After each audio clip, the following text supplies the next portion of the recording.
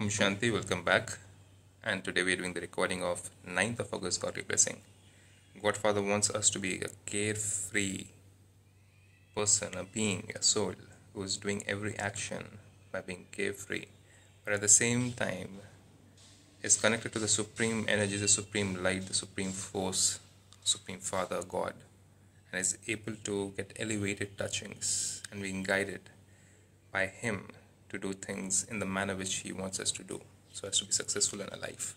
So let's see what does exactly God Father have to say over here. God says, may you carry out all tasks with your carefree stage on the basis of elevated touchings and become an embodiment of success.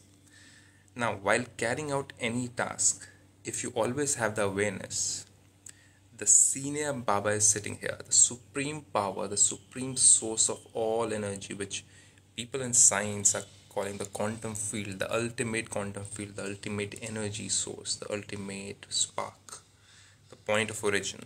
There's so many names which have been given to the Supreme God Father. So God says the senior Baba is sitting here. We call him the creator, the father of creation. Your stage will constantly be carefree.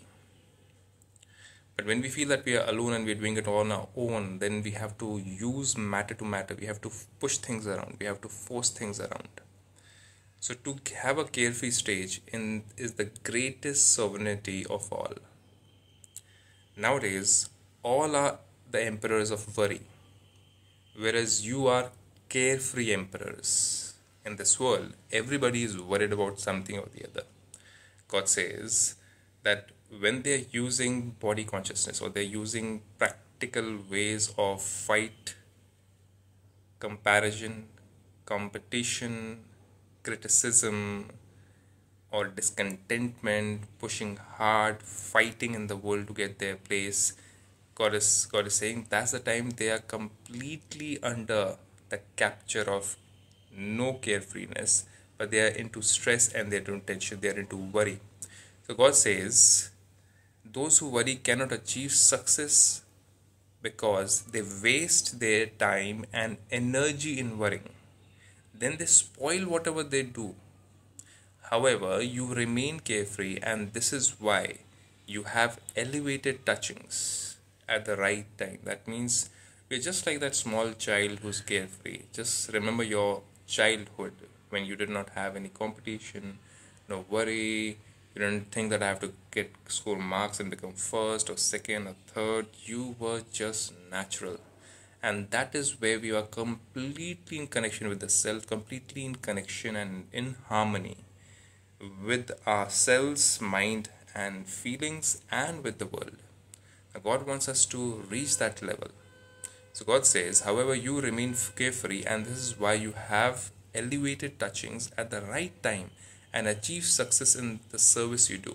So we get connected to the Supreme Creator when we are carefree, but when we are into worry, we are connected to the heavy things in the world, body consciousness.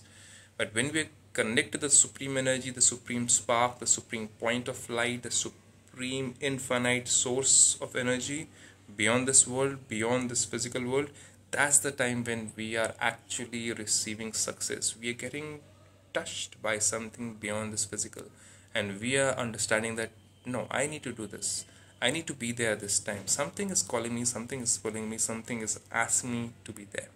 And this is what we learn at Brahmakumaris, a very high, a very profound education beyond the physical into the soul world, into the energy world.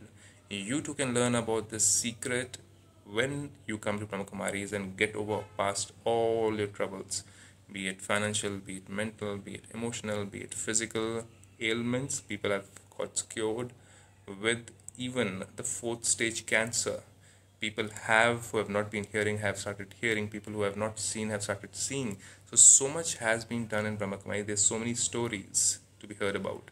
And all this is happening with the power of meditation, by connecting to that ultimate source, the energy. You call it God, you call it Allah, you call it energy, you call it anything. But it's a connection which we have lost and which we need to get back to. With this, Om Shanti.